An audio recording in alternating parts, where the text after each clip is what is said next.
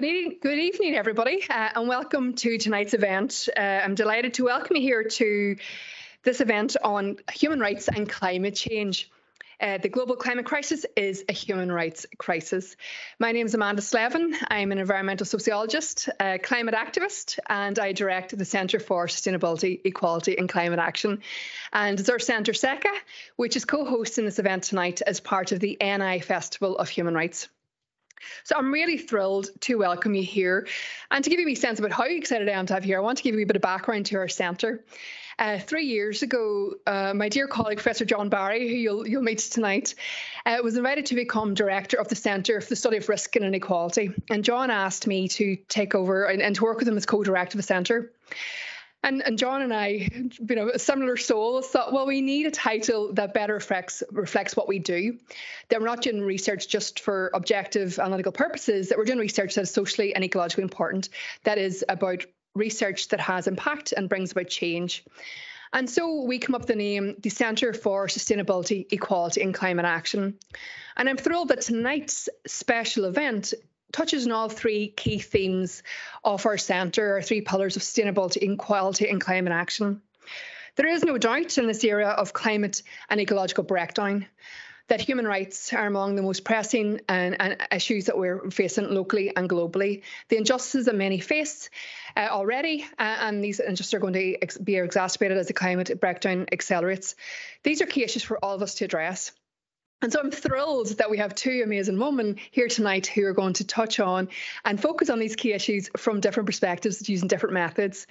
So our two speakers we'll begin with Alyson Kilpatrick. And I'm thrilled to introduce Alyson, who is the Chief Commissioner for the Northern Ireland Human Rights Commission.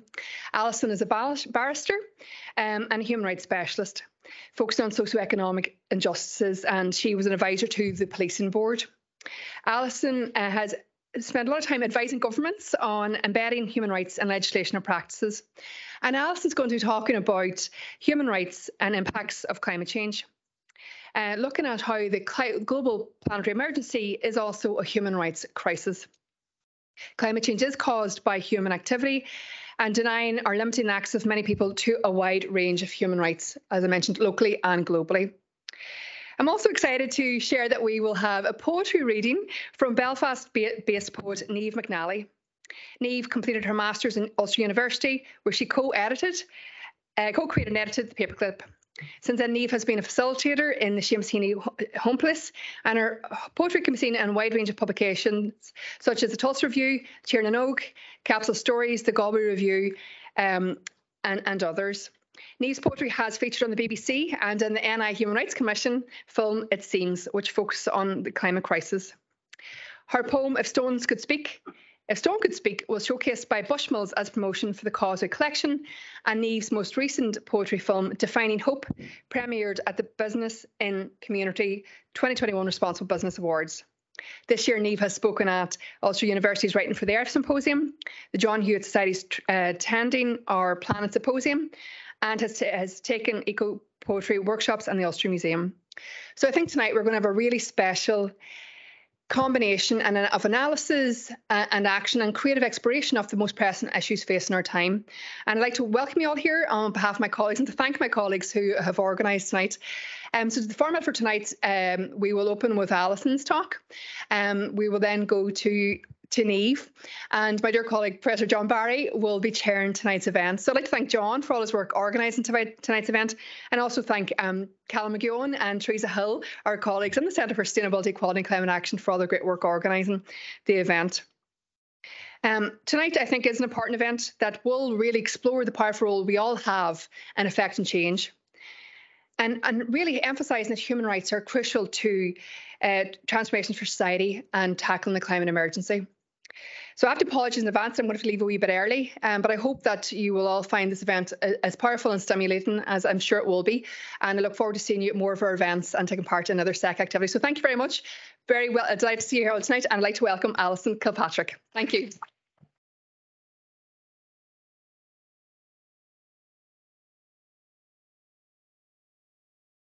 Good evening, everyone. It's lovely to see so many people here on a very cold evening. I was delighted to hear that I was going first, because there's no way I can follow Niamh Kelly, and I promise you, wait around and you'll be rewarded. Let me find my space here. So, John Barry, thank you very much for inviting me, but also thank you for being one of those people who's been championing this issue before most of us even knew that there was an issue, or that human rights were linked so closely to it. So thank you for that. And I think we all have taken a steer from you over the last couple of years. This series of seminars, it seems to me, is exactly what is needed right now. And the world is facing multiple challenges, not least the challenge of climate change. What I want to start with is to state, and I want this to be unequivocal. I can't believe there is some debate about this, but I want to state unequivocally that the climate crisis is a clear and present danger, that it is man-made. And while it's the greatest threat to human rights across the world, and I'm going to be talking a little bit about that in a while, it can also be the solution. So it can be the solution to climate change across the world. It was my great privilege to have been appointed as Chief Commissioner at the Human Rights Commission. I've been in the job now 14 months. Sometimes it feels like years, and other times it feels like 5 minutes. Tonight it feels like 5 minutes. But it has been a real privilege and an honour. And what we're supposed to do, what my job is with my colleagues, is to try and ensure that human rights are upheld, they're respected, protected in all areas. But what we realise that there are some things that are almost too big for us. And climate change is one of those. So we're going to leave it to the scientists and politicians and all those people who are going to come up with the change management. But what we can do is look at the impact of climate change and its effect on human rights. And that's what we're very keen to do, hopefully working more closely with you. We're doing our job monitoring and hopefully enforcing rights protections, but we're doing it against a backdrop of, we've all suffered COVID-19, we still are. A health service that is, I'm going to use the word buckling. It's not the Commission's word, but it's mine. And I think anyone watching even just the most recent news, I don't think anyone believes the health service is there for us in the way that it should be. Not their fault, but better provision must be made. This is also at a time of cost of living crisis, and we're seeing another health crisis potentially on the horizon. So it's a lot for people to deal with. It's frightening. It's frightening for people like us, even. But it's frightening for people with young families, people who are living in poverty, don't own their own homes, for example. It is absolutely terrifying. And the last thing on their minds is climate change, or even their own human rights. What they're thinking about is, how do I get through tonight? Can I turn the heat on tonight? Can I feed my children? Can I get them up in the morning and give them breakfast? However, and that's absolutely understandable, we can't ignore climate change, because those things will only be made worse if we don't tackle the climate crisis. And it is tempting, I think, to close your ears when the crisis seems too big, or you're not quite sure what you can do about it. And think, we've got enough to deal with. As I say, listen to the news earlier this evening, and I had to switch it off and just come here because it was just too depressing. There's so many things that we need to focus on. That climate change is already being pushed to the back of the news stories, to the later news or the broadsheets. And the question that I could ask when I told somebody earlier on today that I was coming here to talk about climate change, I got quite a hostile reception to the idea. And what they actually said was, how can you talk about climate change while there is a cost of living crisis and the health service has failed? Are they not more immediate impact on people's enjoyment of their human rights? And it's quite hard. That's quite a hard question to answer, because of course they're right to an extent. But ignoring climate change, as I say, is not going to solve anything. It's only going to make it worse. The two points I want to make tonight, I think, and I'm not going to take terribly long. I do want to let Niamh have the floor. But firstly, that the ill health of the planet, that is immediately and catastrophically undermining human rights protection across the world, here as well as abroad. And there might be a hierarchy of suffering at this stage. So, for example, some people are suffering worse than others. Some countries are suffering worse than others. But it has had an effect on us already. And let's be absolutely blunt about it. It is going to have a greater effect, and we're all going to suffer increasingly. There is no time to spare to worry about other things. If we can avoid the worst effects of climate change for a bit longer, even if we buy our way out of its immediate effects, there are people across the world who can't. They can't now buy themselves out of the worst effects of climate change. So if you believe in human rights at all, then you must believe in helping those people who are less able to help themselves, and that means from the effects of climate change. The climate crisis, and I quote, is the biggest threat to our survival as a species and is already threatening human rights around the world. That's not those aren't my words. That's the assessment of the Secretary General to the Human Rights Council. That was 2 years ago. A lot's changed in 2 years and it hasn't got better. But you can assume he knows what he's talking about.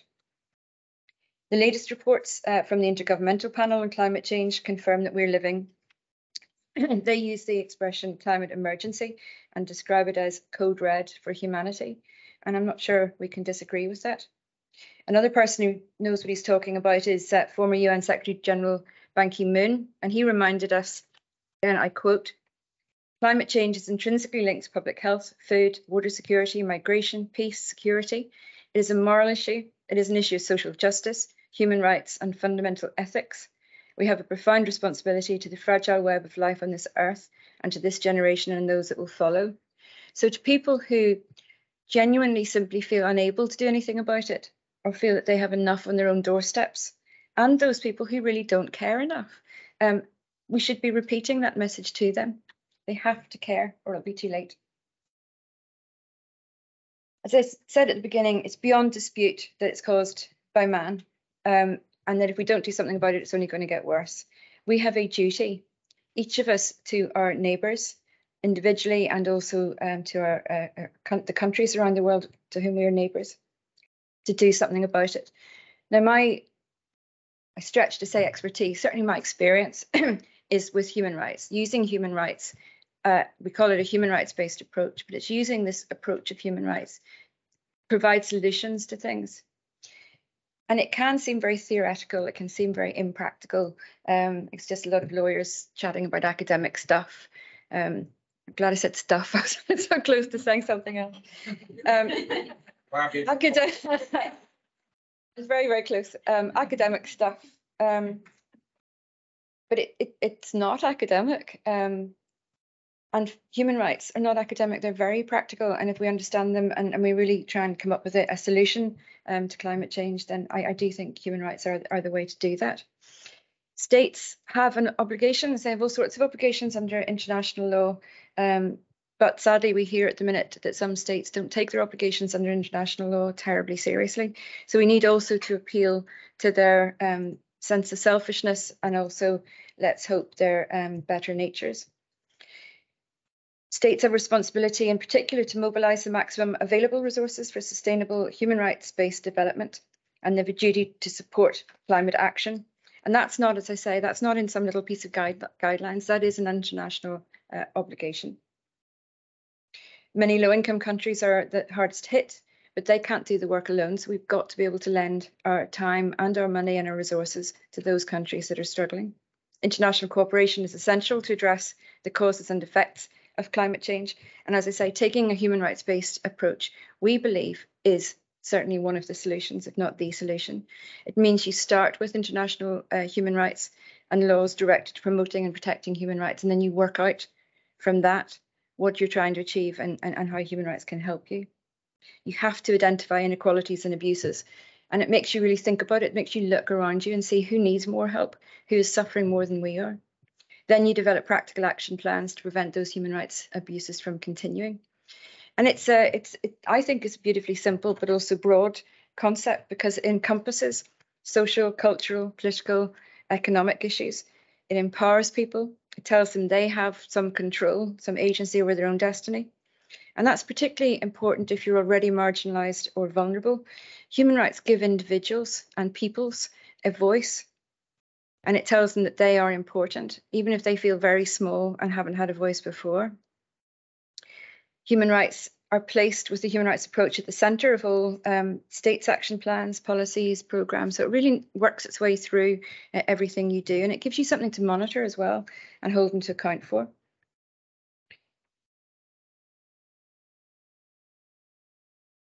I'm realizing I'm already running over. I've already started, I think Niamh and I talked about this earlier, rambling. I promised I wouldn't, but I've already started, so let me cut to the quick. To make sure that states take their obligations seriously, their international obligations seriously, it's worth knowing what those obligations are and where they're contained. So there are a number of UN processes, including the Universal Periodic Review, and they examine human rights record of UN member states, and they apply a number of treaties and instruments. I'm not going to mention all of them to you, but I am going to come to a couple of them. The United Nations, the reason they monitor this stuff and the reason they have developed specific human rights and climate change protocols and plans and guidance is because they know that a healthy planet is more likely to be human rights compliant. They also know a human rights compliant planet is much less likely to suffer climate change. Now, they're the experts.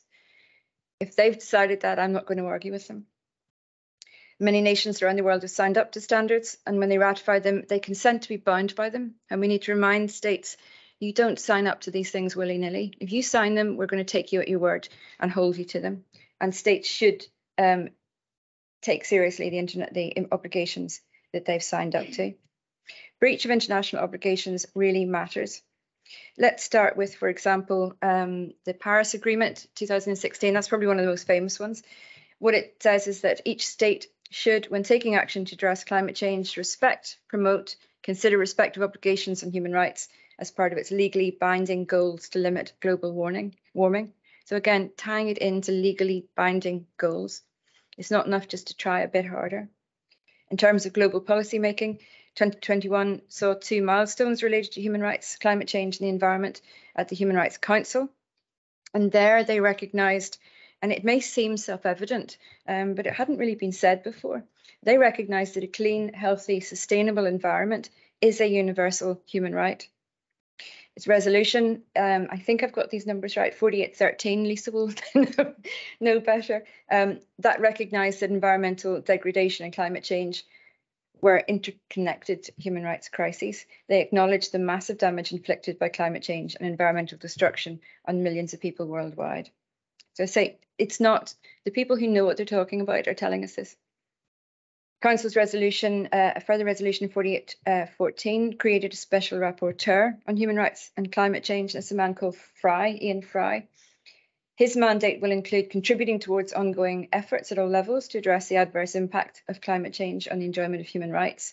There's the UN Special Rapporteur on Human Rights and the Environment, that's Dr. David Boyd. So there are these people now focusing on, with resources, how they can use human rights to tackle the issue. There's the 2030 Agenda for Sustainable Development. That's been adopted by all United Nations member states, I think as far back as 2015. And that is a blueprint for peace and prosperity now and into the future. Sustainable Development Goals, 17 of them. I suspect, looking around this room, that most of you know what those are, so I'm not going to waste your time trying to show off. But all of this work has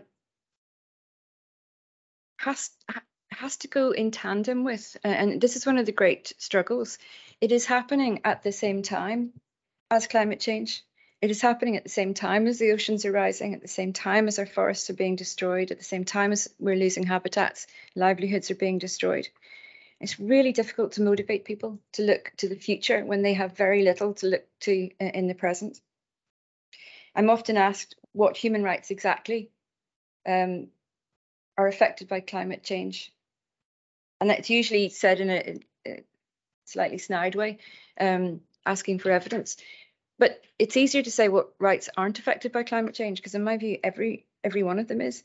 But just to give you a few more solid examples, based on a wide range of UN treaties and declarations, there's the right to life. That's the Universal Declaration of Human Rights. There's also the International Covenant on Civil and Political Rights.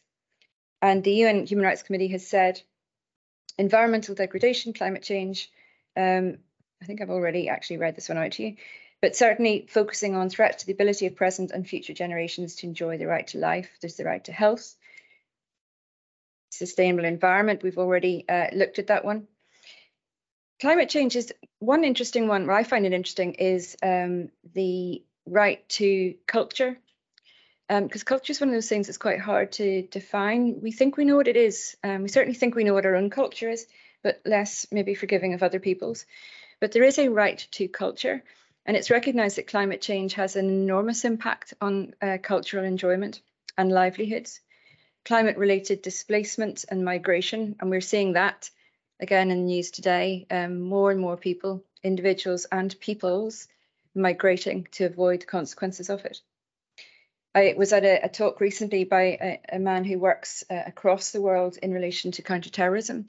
And he was asked, and all he'd been talking about was policing and security, national security. And he was asked what the biggest threat was. And everyone was waiting for him to identify a particular terrorist group. And he said climate change. That is the one thing that they're really worried about. That is what's behind some of these wars. It's what's behind migration. It's what's behind displacement. And they can't deal with it. Climate change is something that they're just not equipped to deal with, but they have the consequences to face, and they don't like what they're seeing.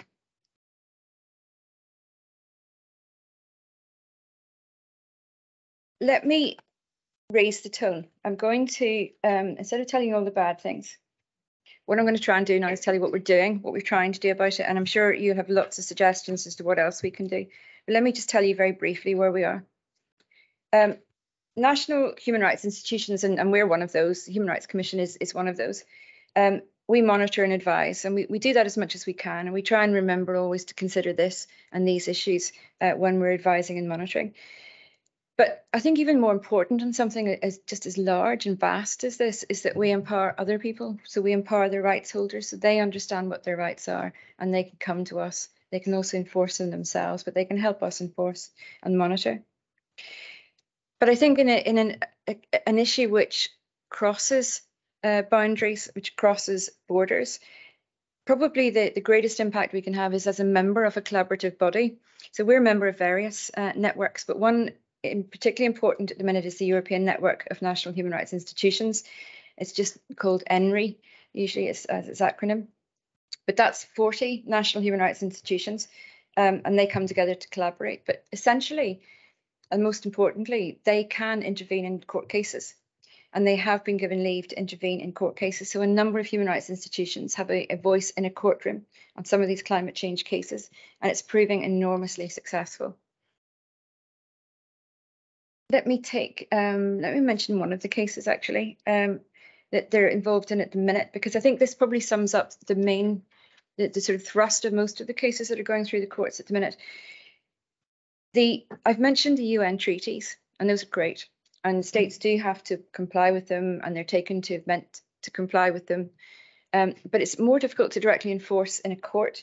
What we do have is the European Convention that also applies. So in these cases, it's been the European Convention they've relied on. But for example, violation of the right to life, which is Article 2 of the Convention, for anybody out there who's going to issue their claim form, and Article 8, right to respect for private and family life.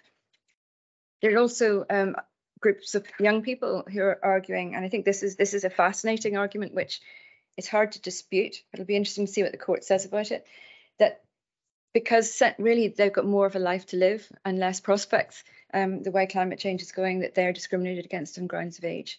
It's fascinating. It's not immediately obvious that they're going to win, but I do think courts will start taking these sorts of arguments more seriously. In respect of one case that's really already finished and really useful, worth going and having a look at, it's the Urgenda Foundation. It's a Dutch case, so against the Netherlands. And it was one where the Dutch government was held to have breached its obligations to, quote, urgently and significantly reduce emissions in line with its human rights obligations. So failure to reduce emissions was held directly enforceable. The court not only referred to the European Convention, but also international climate instruments. They referred to, for example, UN Framework Convention on Climate Change and the Kyoto Protocol. So we can see how courts, I think, are ready in a way they weren't on any other issues to jump forward and try and find ways of making a lot of these unincorporated treaties and obligations directly enforceable in courts, because they realise, I think, that contract disputes, tort claims, things like that, they're not going to help us get out of the mess. And governments aren't going to do it by themselves. So I think judges are becoming more interventionist, and we can have a whole debate about whether or not that's a good thing, but I think they are on this issue, if not on anything else. What we're trying to do at the Commission is also identify ways in which we could maybe litigate or help somebody else litigate on some of these issues, raise awareness. My colleagues a lot of them are here tonight. I'm sure they'd be delighted to speak to you. They're all, I'm astounded every day by how much they know about all of these issues, but this one in particular, they're more expert on this than I am. They're going around and trying to remind people of how important this is and how it does tie in with human rights on a daily basis, not just some long point in the future. We have our annual human rights statement. It's to be launched next week, and we flagged with Gary Lightbody in case you're interested. I don't know, some of you look maybe even too young to know who Gary Lightbody is. Yeah, okay. It's just you and me, Claire.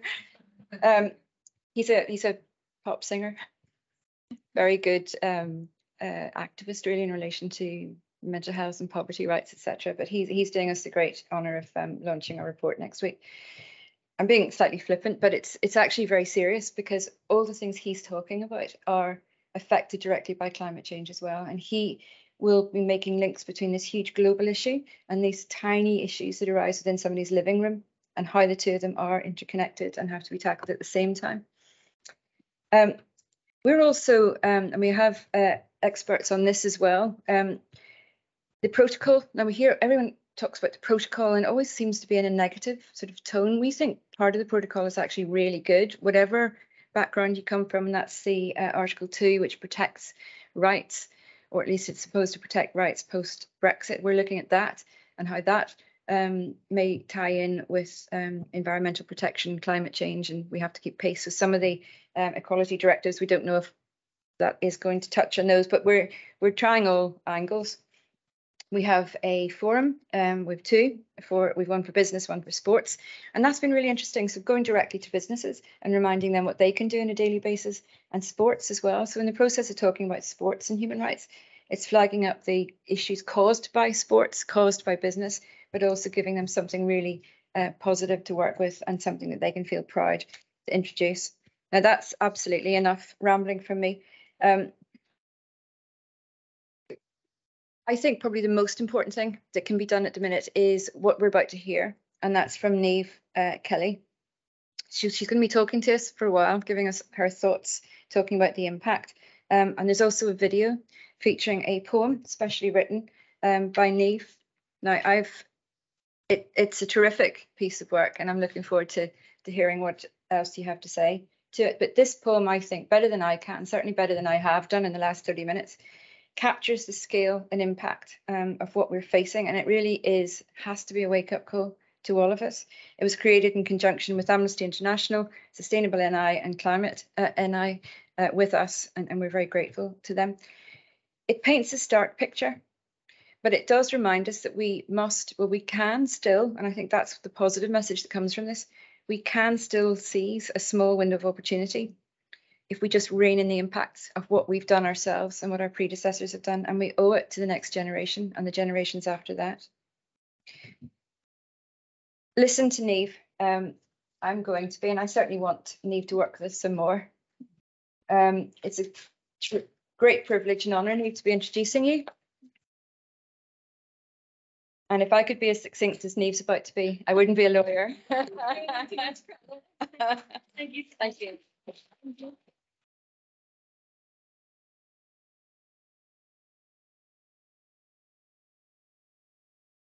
Spotlight. Hi everyone, how's it going? Thank you so much for that lovely introduction. Everyone's giving me far too much credit.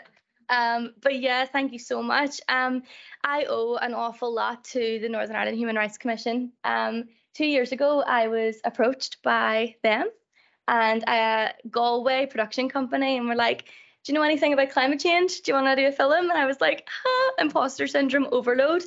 But yeah, I was like, of course. So I sat in a room with intellectuals, academics, like nonprofits, like all of these scientists, experts on the subject. And I was like, I'm a mere poet. What can I bring to the table?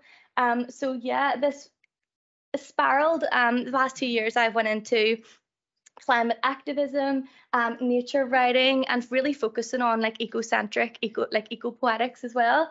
Also art's role in tackling the climate emergency. Do we have any artists in the room, poets, anyone in the creative sphere? And yeah, this all came from the poem. So I'm going to read a few eco poems tonight, and then I will finish with It Seems. So bear with me the next maybe 20-25 minutes, please.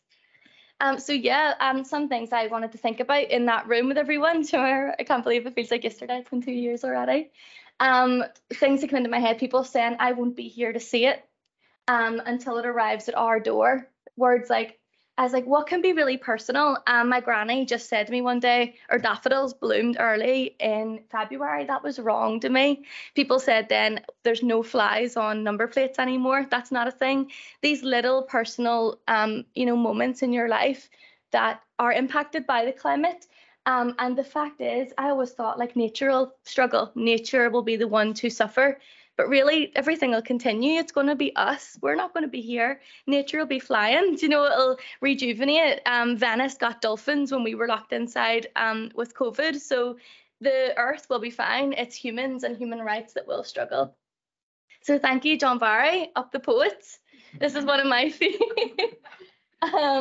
favorite quotes. This is when we launched this film, John said to me, in the very end, civilizations perish because they'll listen to their politicians and not to their poets. I'm going to take that one and run with it. I love this idea that art can make an impact. I'm a firm believer in that, and I'll show you after, but I'm going to go through some of my weird poetry. So a lot of them, my poems don't specifically focus on humans. It's a lot about the non-human world, which I'm far more interested in, but also our exploitation of the non-human world. I write about oysters, about submerged lighthouses, ivy consuming bricks, pints with pig farmers, a lot. So I'm going to go through a few of them tonight. Oysters over here, if anyone's had an oyster before, someone told me they were vegan, so I've ran with that because they don't have a central nervous system and I'm sticking by it, okay? So I was like, someone told me they were vegan. So I remember reading this poem by Heaney, and he describes eating an oyster and like throwing it back on an icy bed, and it was shucked. These vicious words. Just a warning, like kind of like rape imagery. And as a natural world, I thought I had an oyster and was like, I'm going to write something similar. So this is eating oysters for the first time in Greencastle after Seamus Heaney. Viciously shucked with expert ease, the oyster reveals plump plasma, a snottery act slurped back, divulging pure verb, a salty privilege. Front teeth scrape lustrous enamel, shaving a pearly mantle. Prehistoric protection forced onto its back. Smothered with exotic lemon, Le Petit Baton Rouge spice that stains the calcium coat. A battered grey sea divot shell exposed on an icy bed. Thank you. So this kind of imagery is something I love. Also, I mentioned in It Seems, ivy consuming every brick. My dad is in the audience tonight, and I just sat in the conservatory once and I was looking at the ivy on the back wall, and I was like, I love that idea of revenge and consumption and nature actually, coming back to get us. So yeah, these two poems. The lighthouse over to the left-hand side was illustrated by my friend Hannah Sharp. I wrote a poem, The Lighthouse, kind of showing hope. If anyone's a Virginia Woolf fan in the room as well, I love lighthouses and what they mean. But the ultimate loss of hope for me would be a submerged lighthouse, something that's completely gone, the light flickering, trying to stay on. And yeah, over to the right-hand side, did anyone watch, is it Our Planet, David Attenborough? This scene was excruciating. I wrote these two poems last year around about the same time. These walruses were trying to haul out of the water in the Arctic Sea. And because there was no ice, they had to climb up the rock face. Loads of them plummeted to their death. And we're watching through the eyes of the camera crew here who are saying, like, I don't understand why they're going up there. So I started writing about these two. So my next two poems are The Lighthouse and A Devastating Scene. The lighthouse needs stacked with a few more stripes, another layer of red and white to lift its head higher and push its sight above submerging waves. She searches for help, armless, gargling salt water, panicking through the suffocation. Tear ducts flood as light struggles to stay on, like slapping a dying torch with your palm. A hopeless hand, the batteries have drowned. Your stripes are wavy underwater, loose in the subsurface, useless through the dark reflection. Your lantern pane will become a cage that fish swim in and lay eggs on. An iris once protected by a metallic eyelid. No boats are coming. No warning is needed for land of serrated rocks below sea level. Inhale quickly, breathe in, blink for the last time. And this is a devastating scene, which was the Guardian title when they were writing about this scene from our planet. Did you watch that walrus scene on screen, plummeting to their deaths one by one? A tragedy of bodies piled at the base of an 80-foot cliff. Tusks puncture blubber, ivory impales backs at bellies, eyes. Life runs from leathery coats into Russian waters under the Arctic skies. Skulls crack on wetted rocks, stacking the beach with figures of furrowed blocks. Wrinkled blobs morph into a mass grave of hemorrhaging greys and browns. Nothing to do but watch. Straight into our lens, your flippers extend, a tilt from the rock face then, spread into a crucifixion pose. A vain execution, a limp creature in slow motion begins its death descent. We watch the body's contortion defeated by the steep incline. The lack of grip, a final tumble, a blind stumble, the hauling out into the water, the stupidity of it all, the fall. Why are they doing this? They aren't made for climbing cliffs. They had nowhere else to go, you replied. They had nowhere else to sit. Thank you. So yeah, we're going to move on to can art help tackle the climate emergency? I don't know. Hands up if you're joking. Do you? Yeah, yes. Artists. I do think it can. If you mentioned, Alyson, like if it's not like awareness is a key theme. Art brings awareness, and I don't know, controversial. What do you think of this? This is art in itself, I think, but I don't know. It was very controversial a couple of weeks ago. Just Stop Oil poured a can of soup over Van Gogh's sunflowers. Yeah, I don't know. I'm kind of, you know, in a mixed opinion between it. Like, they got some recognition, they really did. There was glass in front of the paint and they knew they weren't going to destroy it. But what I love more is Phoebe Plummer, who is to the left. She's actually got a platform for herself. She's doing really, really well in, you know, getting her voice across. She actually said in an interview I seen only 2 days ago, civil resistance is the only chance we have to get the radical change we need in the time scale we have left. Civil resistance is what we want to do as artists. It's not necessarily you write a poem and get it out there and you're like, yay, climate's fine, you know. But it's raising awareness, it's talking about it, it's joining communities. And on a lighthearted note, this is our team. So I'm not part of Climate Crack, but I've read at the last 2 festivals they had, which was the first festival about climate in the north of Ireland / Northern Ireland. This is Jacinta, she leads it. So they're doing so well, it's brilliant. And I got asked to take workshops with these young poets, which was so fun. I was taking workshops in the Ulster Museum, and it was called Pining for Change, or the Pining Poets, as I like to call them. Their poems were then projected onto trees in botanic gardens. This idea that art mixed with nature can, you know, raise awareness in the younger generation. I think we need to look at the younger generation. I'm like, why am I standing up here? We need the school kids to get out. They were the ones that led the protests 3 years ago. So it's all about the younger generation, and they're so passionate about it. And we linked up with Climate Crack, and they actually read their poems at the festival there in summer. So creating connections, getting out there, finding like-minded people, and yeah, your art will of course flourish. Also, like, I linked up with illustrators, so I also write about nature and writing itself.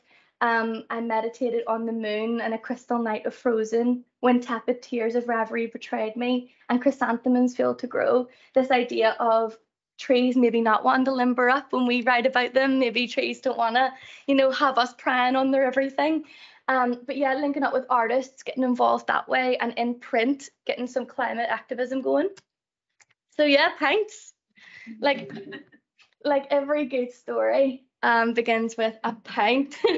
But I'm going to read Dark Spectacle first. I developed a weird obsession with moths recently when I found out that they can pollinate at night. I thought this was really cool. So yeah, I love that idea that, like, we usually ignore animals. I love focusing on, you know, obviously human rights, but animal rights. giving them a voice as well, which I think it is ignored. So yeah, Dark Spectacle, and this is my poem about moths, which is, yeah. We pay no attention to moths unless something bad happens. At your wake, a black soul gem will flicker at an angle to light and capture your soul. Its cracked blacks and greys will match your icy skin, whilst peacock-patterned eyes watch your family sleep. I wait for you by my lit window and wonder if you might venture into the twisted bulbs. The light source opens its jaw, a fluorescent Venus flytrap with tormented sirens luring you in. You won't light my campsite in fairy tapestry constellations, and you won't sing first thing in the morning. Your powdery symmetry isn't painted on porcelain cups, and children don't want their face painted as you. But they pin the wings of those ones too, though in crucifix cabinets. They nail their colours to glass tablets and frame their patterns in sapless resin. Would you prefer to be on display that way? Did you know of our trick? It's not the moon. You can't help navigating towards a flame, no more than I can help writing about you and about meaning. But the difference is that you are the poetry, and to have no hubris like Icarus or us. Escaping the cat's eyes, you pollinate at night, whilst the pretty creatures sleep, and your fuzzy necks gives me goosebumps, imagining you near my ears. You came during pillars of change, an inward contortion of easy rotations, of shifting foundations and silence I'm not used to. Dark spectacle, you flicker around our kitchen lampshade loon and suck the shadows from the lightless room. I think of the sun waking us up tomorrow, its daily scan with desperate eyes, searching through nettles as you sit in darkness, awaiting the moon. So that was my little obsession with moths, pollination, and just a focus on maybe those that are ignored. And I also think it's like these little climate activists that do things at night and no one knows about it, but they're secretly saving the planet. So yeah, a pint with a pig farmer happened. And this is all factual. I was drinking Beamish and this pig farmer was drinking Heineken. And there was a debate to do with meat and livelihoods and what the best thing to do is about the climate. How do you tell someone that's known their whole lives that, farming isn't right when it's their only sense of livelihood? And for the first time, I had compassion for that. Sometimes you can kind of get headstrong, and that was one thing when I was asked by the Human Rights Commission to do it. Was like, don't preach. You can't preach. People don't listen if you preach, and that's something that I've held on to. Get your point across, but don't preach at people. So I found myself going, oh my goodness, I never thought about this. I thought meat is of course a big contributor to the climate crisis, but also people's livelihoods need change. So change actually needs to come from the top down, not the bottom up. So there needs to be alternatives. There needs to be workable alternatives for every member of society. You can't just go stop those pigs and then we're fine. So yeah, this is a pint with the pig farmer, and it's the last poem I'm going to read before it seems. So yeah, here we go. We sit here, a table between us and so much difference. You talk canines, overpopulation, and I question if they're sharp enough to rupture arteries, leathery flesh in the middle of a field. We use pens differently, yet both secure livelihood, but allow pulsating life, one with ink and the other rolling in muck. Those creatures are demonized in literature, though Charlotte Wilbur was exempt. Are yours like Napoleon, turning snouts into noses who exhale from pipes behind the sheep's backs? There is no harm in you. Your eyes are two of the kindest I know. You cannot change how you've grown, and to blame you would not help. You discuss cost, the need for bacon, ice age, methane, and we sip threats of extinction between pints of Heineken. Morality is sipped between justifications of bodies, sliced for taste, and you explain how it's still needed, wanted, and I can't argue with that. In my mind, Charlotte's stitched salutations remain mapped with intricate design for Wilbur and how the farmer decided to spare him after communication in scripted reams of web. I wish my phrases could be as silvery as Charlotte's, sticky letters, or could save penned creatures. We laugh and hug at the end of the night, angry that we'll never agree. Thank you. Thank you. Thank you. Okay, thank you guys for listening. Yeah, I'm just going to finish with it seems. This is also a quote I live by with regards to art. And if you have a voice, if it's painting, if it's photography, if it's script writing, playwright, if you have the words, there's always a chance that you'll find the way. I really do agree with this. Be the change. Maybe don't glue your hand to a wall or a painting, but if you have something you believe in, go for it. I focus a lot on animals and the non-human world. But if you want to focus on, if it's human rights, animal rights, if you have a voice, use it in through your art. So thank you. And here's It Seems.